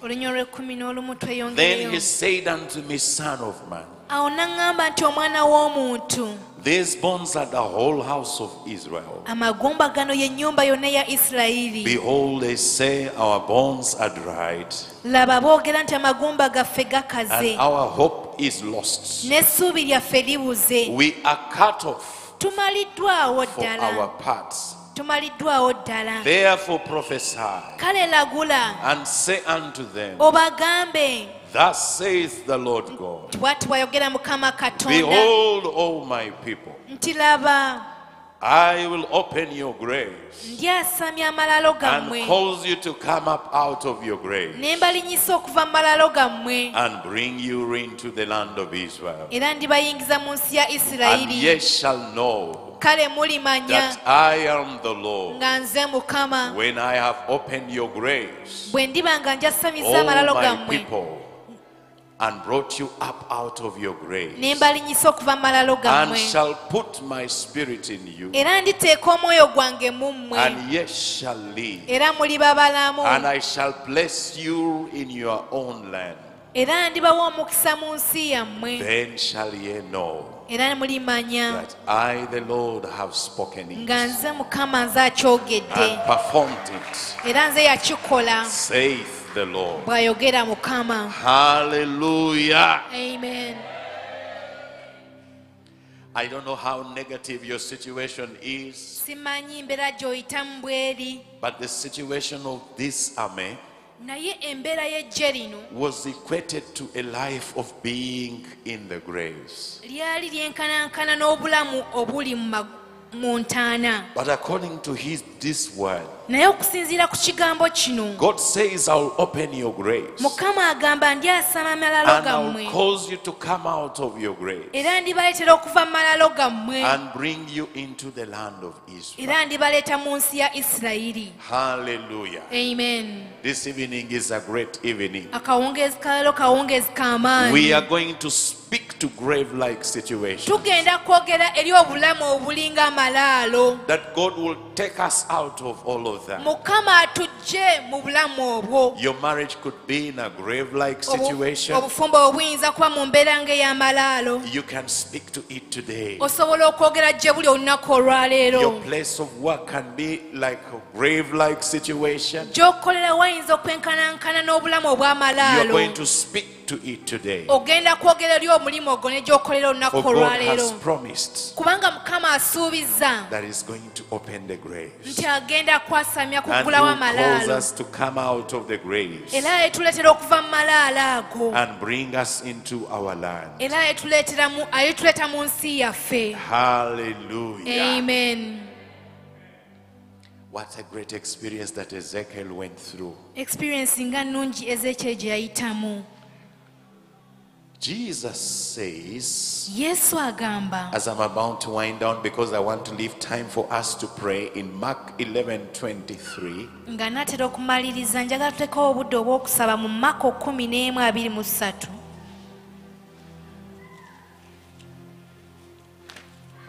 For verily I say unto you, that whosoever shall say unto this mountain, Be thou removed, and be thou cast into the sea, and shall not doubt in his heart, but shall believe that those things which he says shall come to pass, he shall have whatsoever he saith. Mako 11:23. Mazima mbagamba nti buli aligamba olusozi luno ntusigulibwa osuulibwe mu nnyanja nga tabuusabuusa mu mutima gwe, naye ng'akkiriza nga ky'ayogera kikolebwa, alikiweebwa. Hallelujah. Amen. We are going to speak to the mountains. Tugenda kwogera eri ensozi. We are going to speak the dry bone situation. tugenda kwogera eri embeera eziringa amagumba amakalu. Yours is to speak. Ekikyo kya kwogera bwogezi. The rest is for God to work. Ebisigadde bya Mukama okukola. Hallelujah. Amen. And may we rise up on our feet. Katugoloke ku bigere byaffe.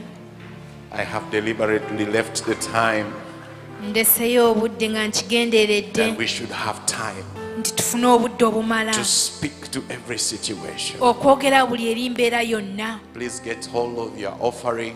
Kwata ekiweebwayo kyo. So we thank the Lord. Twebaze Mukama. Father, in the mighty name of Jesus, Taata mu linnya lya Mukama waffe Yesu how Kristo grateful we are nga for twesiimye your word olw'ekigambo kyo and how we pray era nga tusaba that you will bless us nti onootuwa omukisa and bless the offerings. era n'owa omukisa We ebiweebwayo. welcome your Holy Spirit Tukwaniriza omwoyo wa to Mukama overshadow us, okutumaamira to cause us to be victorious okutuleetera okubeera abawanguzi over every situation in buli our mbeera life. yonna eri mu bulamu bwaffe. We surrender totally to you Twewaayo gy'oli in Jesus' mu name. linnya lya Yesu Kristo.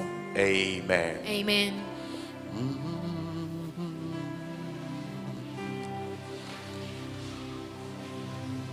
Asobola, asobola, asobola, Yesu.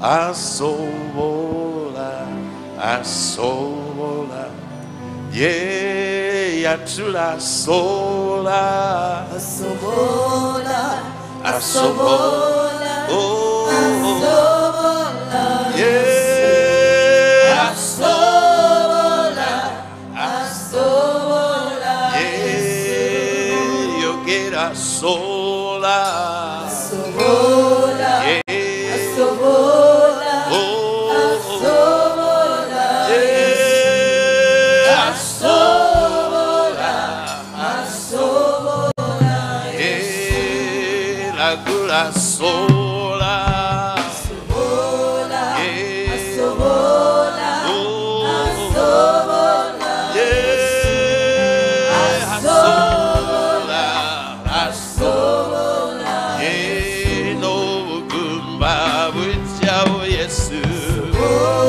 yeah, asobola, oh, asobola, oh, asola, yeah, you get a sola, oh, yeah, oh, sola, yeah, Mose to la sola, yeah, oh, sola,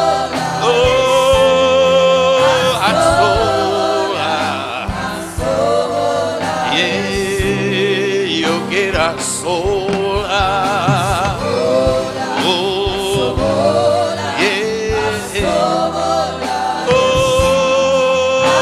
sola,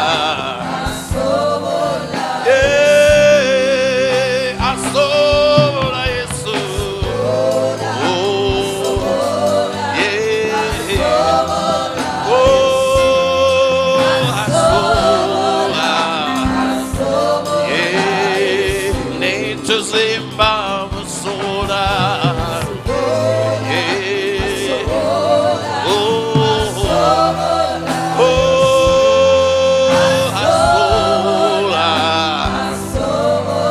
yeah, oh, Baba, Jao, Yesu, yeah, oh, sola,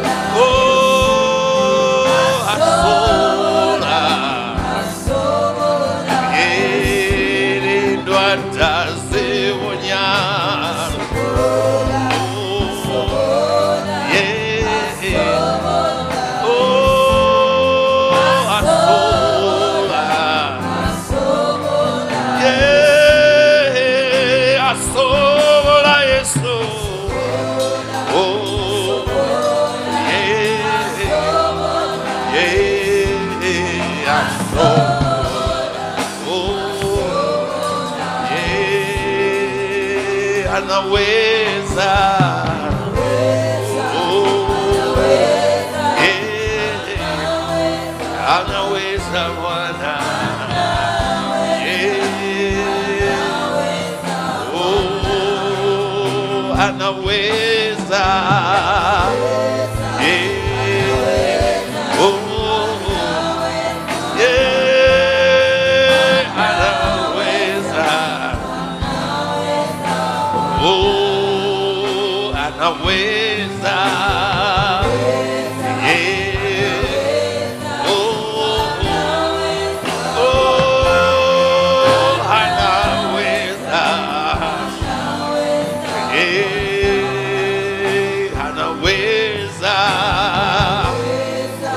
Shaton de lebrema, yeah,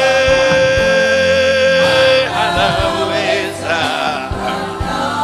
yeah, he's able, oh, yeah, yeah, he's able, yeah, he's able.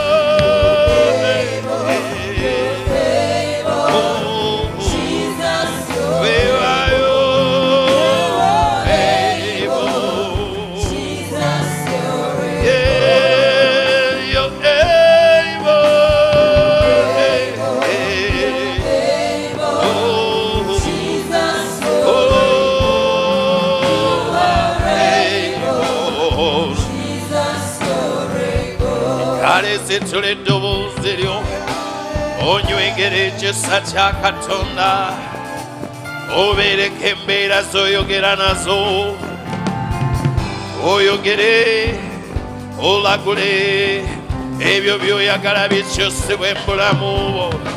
Taata mu linnya lya Yesu tuzze mu maaso go nga tukwebaza ku lw'ekigambo kyo, nga tukwebaza ku lw'akawungeezi kano, nga tukwebaza ku lw'okubeerawo kwo.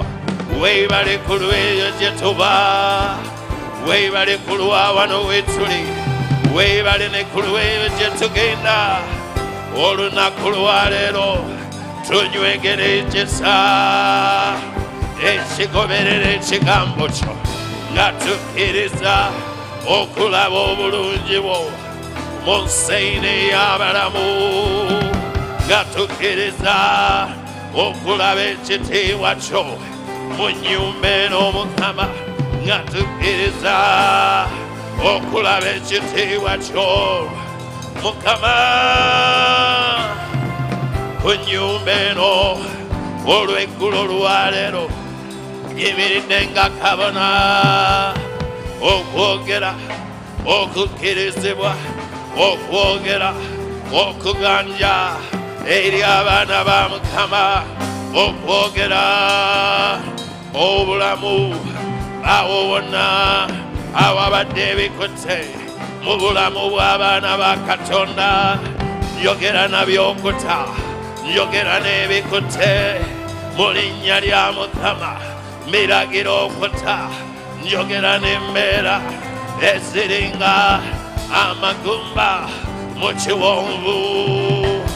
Yimirira Mukama okakoola amagumba, okugatta wamu, okwogera n'embeera ezibadde tezikwatagana mu bulamu bw'abantu.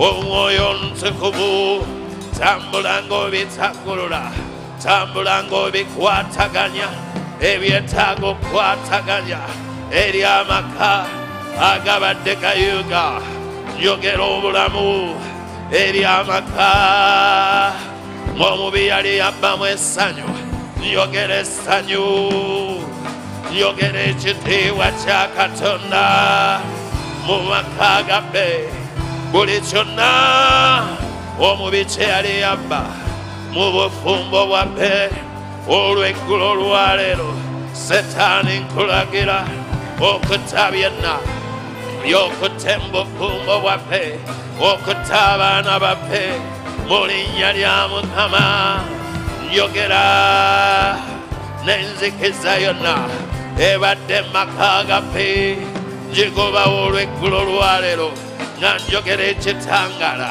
nga njogera emirembe nga njogera okwagalana nga njogera obumu mu famiri zaffe njogera obulungi bwo njogera ekisa Mukama ku maka gaffe weegazaanya omwoyo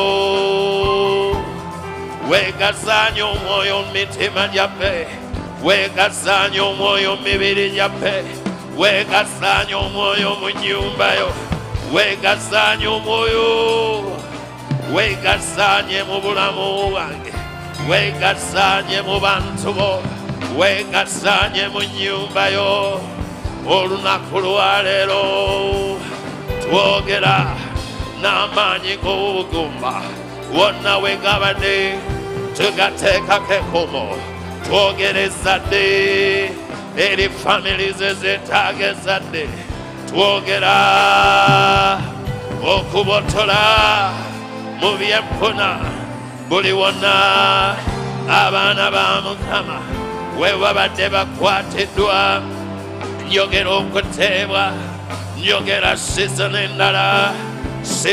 endala ngitondawo mu byenfuna ennungi mu linnya lya Yesu Kristo njogera emigga mu ddungu mu byenfuna by'abaana ba Mukama njogera obulamu njogera ekisa eky'okuzimba eri abeetaaga okuzimba ate amayumba bagabeeremu mu linnya lya Yesu Kristo njogera embaga n'obufumbo obutukuvu eri ababwetaaga Mukama njogera embaga endala mu nnyumba eno mu linnya lya Kristo Yesu nangirira embaga zeeyongereko n'obufumbo obutukuvu eri basingo mu linnya lya Mukama wabeerewo ekisa nga kyakugaziizibwa Mukama kijjeku mu bulamu bw'abantu bo abali wano abali ku radio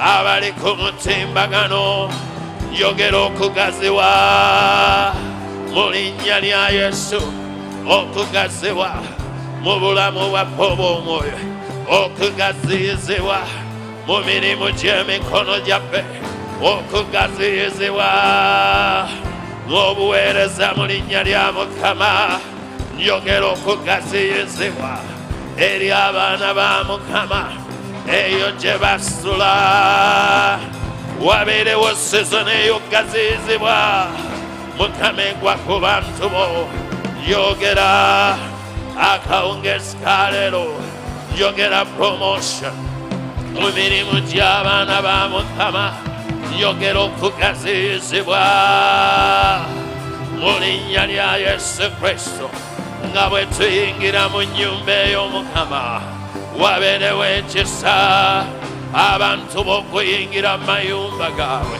abantu b'okugaziizibwa abantu b'okuggyibwa mu bupangisa bagende mu mayumba gaabwe mu linnya lya Mukama taggulula ebikutte mu nsi y'omwoyo taggulula ebikutte obufumbo taggulula ebikutte emirimu gy'abaana ba Mukama taggulula ebikutte emitima mu linnya lya Kristo Yesu uramatandala mama njogera n'omulimu gw'atuzimbe okugwa mu kitiibwa buli ekibulawo kiyita okuba gye kiri kijje mu kifo kyakyo ennyumba eyeneebeeramu ekitiibwa ky'omukama ennyumba eyeneebeeramu ekitiibwa ky'omukama njinjuza n'ekitiibwa ky'omukama naffe tunaakuŋŋaanirangamu n'ekitiibwa ky'omukama tebeere white elephant naye neebeerangamu ekitiibwa kyo ate mukama onootugaziya ku kkono ne ku ddyo onootugaziya mu kiwonvu kino onootugaziya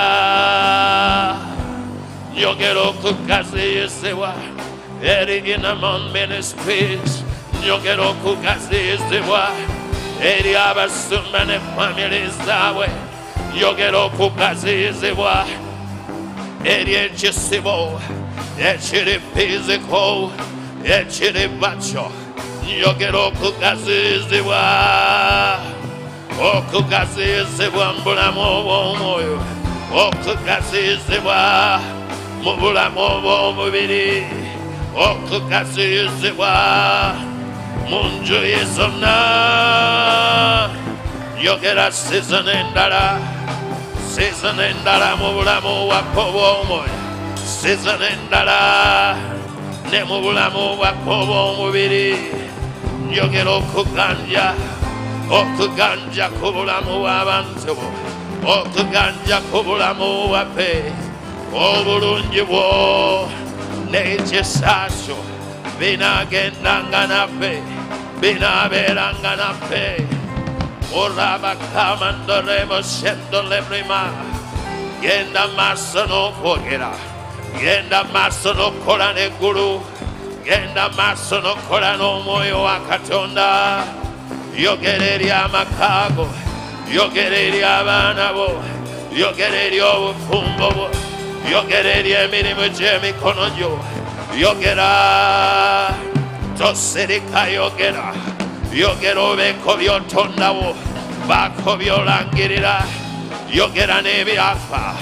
yogera n'ebitalina bulamu yogera n'amagumba amakalu yogera obulamu twogera obulamu mukama twogera emirembe gyo twogera obukuumi bwo twogera amaanyi mu ebyo ebibadde byanakuwa n'ebyali byafa mu mitima gyaffe olwaleero twogera obulamu mu maka gaffe twogera obulamu bufumbo bwaffe twogera emirembe twogera obulamu mu baana baffe twogera okubotola mu mirimu gy'emikono gyaffe twogera obukuumi bwo ku nsi yaffe mukama twogera ekitiibwa kyo buli wonna awabadde obuswavu mu bulamu bwaffe olw'eggulo olwaleero twogera ekitiibwa kyo twogera obulungi bwo twogera okuwotola eyo mitima gyaffe twogera okuwotola ku mirimu gy'emikono gyaffe twogera okuwotola okugaziyizibwa mu mwoyo okugaziyizibwa mu kigambo ky'omukama okugaziyizibwa mu bulamu bwaffe obw'okusaba okugaziyizibwa mu kugaba kwaffe okugaziyizibwa mu kusiiba kwaffe otwongereyo omwoyo omutukuvu olw'eggulo olwaleero otuleetewe wategeka tujje tutakabana okukola naawe otugaziye mukama otugaziye munda otugaziye mu kigambo kyo otugaziye mukama ongaziye mukama mu kukumanya otugaziye ng'abasumba otugaziye ng'obuweereza otugaziye kulebeya amaka otugaziye emirimu gy'emikono gyaffe mukama otugaziye Katonda waffe ebyo byonna mu bulamu bwaffe ebyali byafa twogera nabyo kufuna obulamu mu linnya lya Yesu. Twogera n'ebyapa mu mitima gyaffe, twogera obulamu, twogera n'ebyapa mu bufumbo bwaffe, twogera obulamu, twogera n'ebyafa eyo ku mirimu gye tukolera, twogera obulamu mu linnya lya Yesu. Tulangirira sizoni endala, tulangirira ekitiibwa kya Katonda, tulangirira obukuumi bwa Katonda, tulangiridde obugabirizi bwa Katonda nga tuyingidde Novemba. Tulangiridde ekitiibwa kyo omwezi gwa Novemba, tulangiridde okuganja, tulangiridde obugabirizi, tulangiridde okukkirizibwa mu linnya lya Yesu. Tulangiridde ekitiibwa kyo ku mwezi gwonna ogwa Novemba. Mukama ayinza byonna, olw'eggulo olwaleero tukola wamu naawe okunyweza ebigere byaffe mu makubo gaago obutuukirivu ku lw'erinnya ly'Omukama, nga twogera obulamu obulungi eri abaana baffe, nga twogera obugabirizi mu njuyi zonna.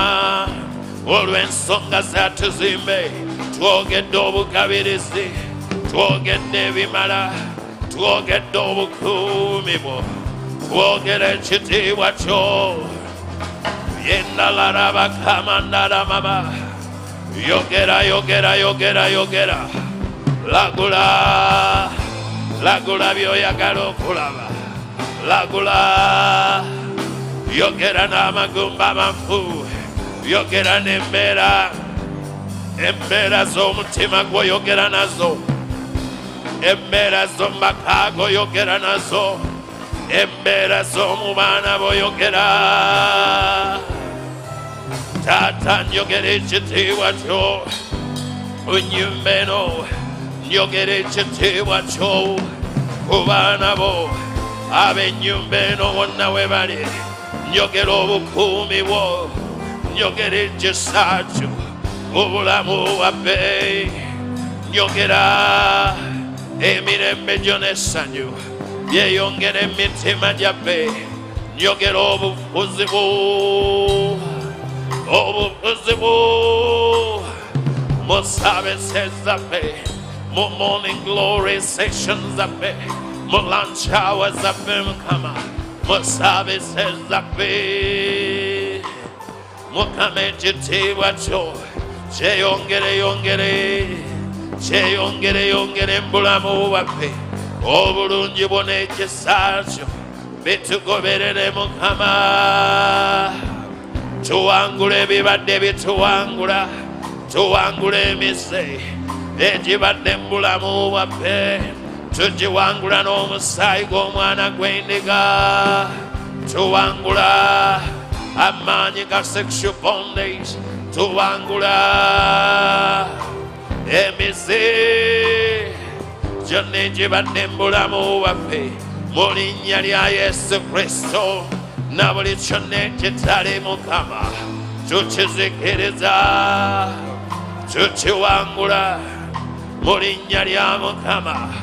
Reimandarama kamandarama, yetendele brikamandarama kamandarema, rima shatondele brimantondele mendo, rabatandoleba.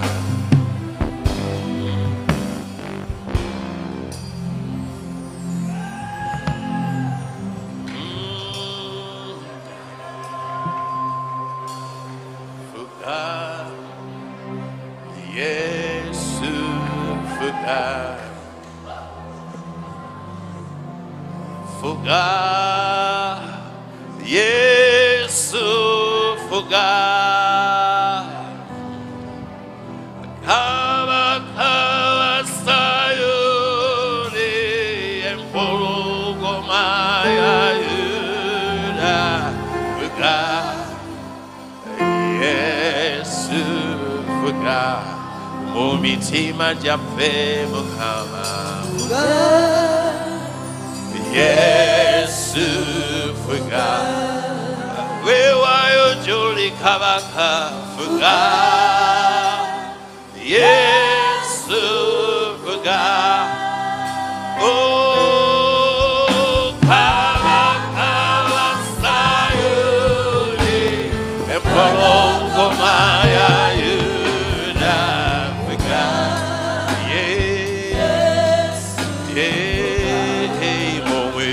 Jaffe Mukama fuga oh yes oh ontuwe fuga yes fuga oh kabaka Sayuni empolongoma ya Yuda fuga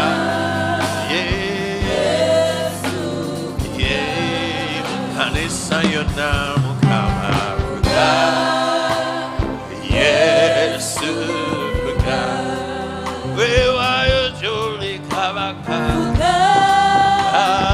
Yesu fuga oh nsobe kabaka wa Sayuni empolongoma ya Yuda fuga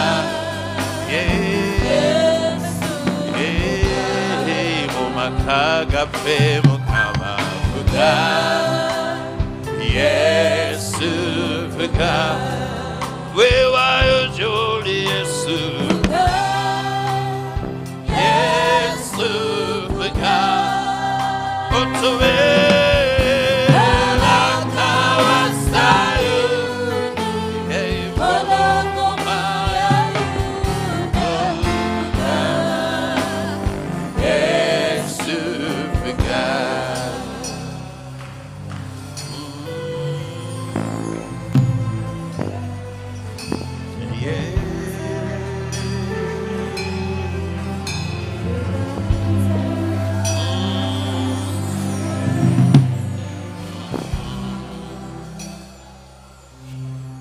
Oli wangulu wa buli mbeera Yesu wangulu wa buli mbeera Oli wangulu wa buli mbeera Yesu wangulu wa buli mbeera Oli wangulu wa buli lusozi oluwanvu wangulu wa buli mbeera Oli wangulu wa tuzimbe Mukama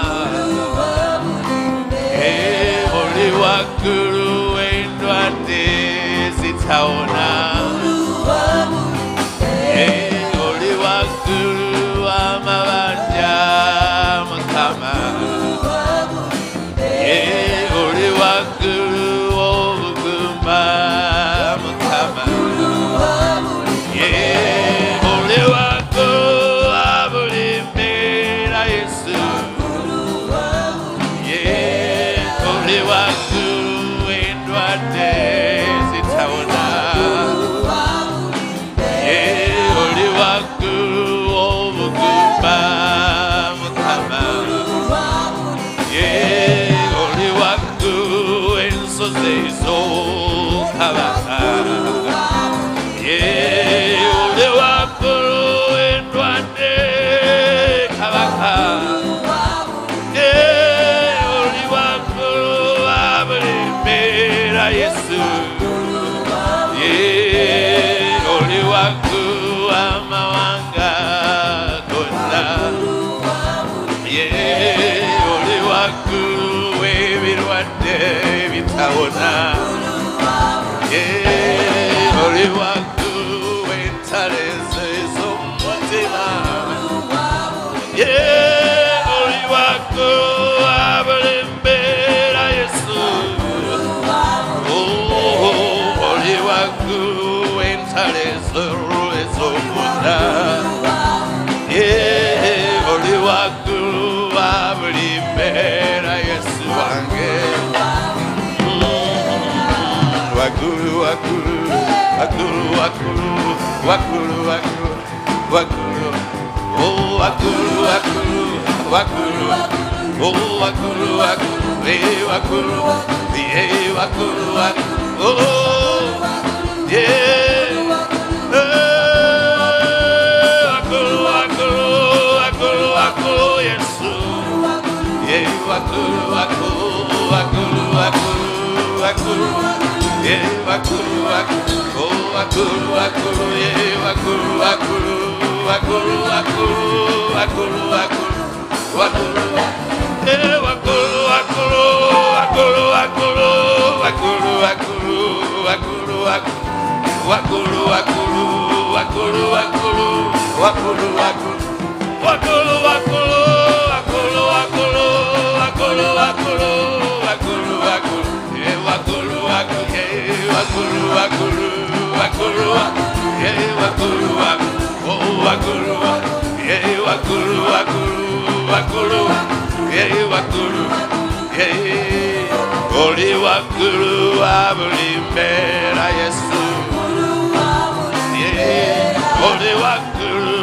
Tuzimbe kabaka, yeah, oli wakulu abuli mbera Yesu, oh, oli wakulu amabanja kabaka, yeah, oli wakulu azikansa mukama, yeah, oli wakulu obugumba mukama. Yeah, oli wakulu abuli musibe mukama. Yeah, wakulu, wakulu, wakulu, wakulu, wakulu, wakulu. Yeah, wakulu, wakulu, wakulu, wakulu. Oh, wakulu, wakulu, wakulu, wakulu, wakulu, wakulu, wakulu, wakulu.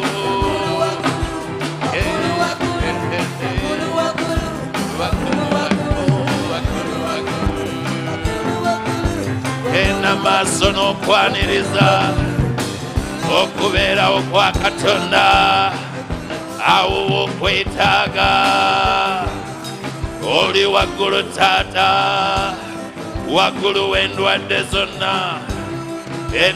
zonna ze twazze nazo tuziwaayo mu kubeerawo okwo ensozi ezibadde maaso gaffe tuziwaayo mu kubeerawo okwo ebibadde bikutte ebyali byawamba emibiri gyaffe tubiwaayo mu kubeerawo okwo tetuddayo nabyo Mukama byonna bye twazze nabyo ebikutte emibiri gyaffe bikulumuke Mukama mu kubeerawo okwo ensozi zonna ezibadde emitima gyaffe zikulumuka olw'okubeerawo okwo Mukama ebirwadde oba bya mwoyo oba bya mubiri bikulumuke Mukama mu kubeerawo okwo ebibadde bikutte emaka gaffe bikulumuke mu linnya lya Mukama ebibadde bikutte emibiri gy'abantu bo bikulumuke mu linnya lya Mukama ebikutte ku mirimu gye tukolera bikulumuke mu linnya lya Mukama ebiri mu kkubo lyatuzimbe bikulumuke mu linnya lya Mukama ebibadde mu maaso gaffe ng'emisanvu mu Novemba bikulumuke mu linnya lya Mukama tuwangula Novemba akawungezi ka leero mu linnya lya Mukama weewaawo ne Desemba tumuwanguliddemu mu linnya lya Yesu ne 2024 naye tumuwanguliddemu mu linnya lya Mukama tulangiridde ekitiibwa kyo tulangiridde obukuumi bwo tulangiridde amagezi go tulangiridde obulungi bwo n'ekisa kyo tulangiridde emirembe gyo gyefugenga mu mitima gyaffe gyefugenga mu maka gaffe ilabrakamandoreymashatandanarababa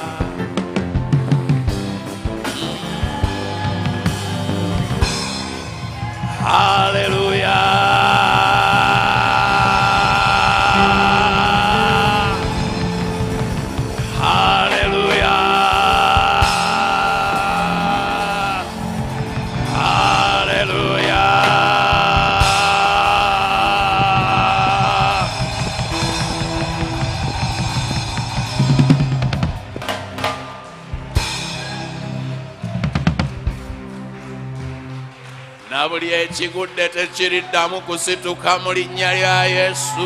Everything that presents will not be able to stand again. Abamisiri b'obadde olaba togenda kuddamu kubalaba nate mu linnya lya Yesu. Haleluya. Mukama tumwongere engalo tusobole okutuulako. And add the Lord a mighty clap and you may get seated.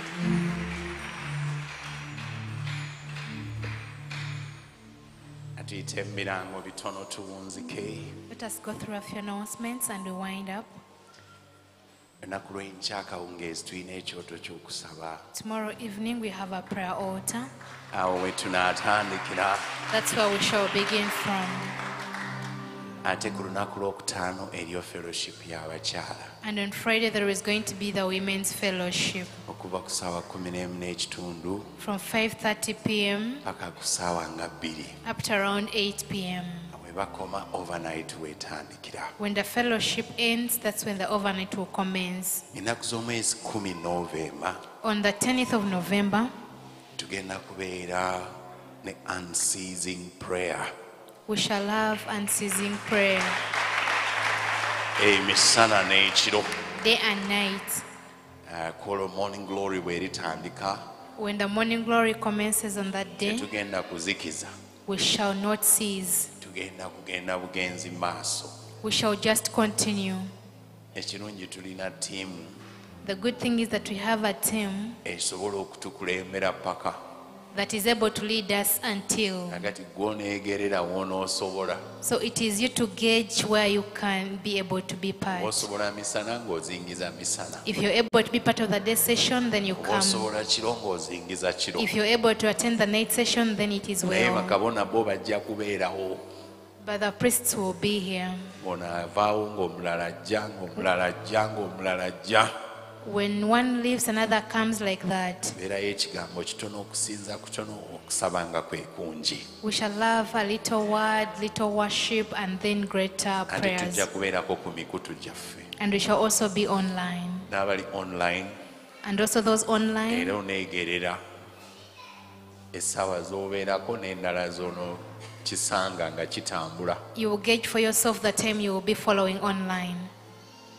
Mulamwa gwaffe guli mu kunyweza ebigo eby'omwoyo. Our theme is in establishing the spiritual fortresses.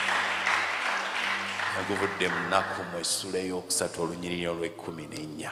From Nahum 3, verse 14. Kyajja mu mutima gwange It came upon my heart nga tetunnagenda mu inauguration. that before we go into inauguration, Nakkumu 3:14 tufuneyoko ekiseera mu maaso ga Mukama. that we get some time before the Lord.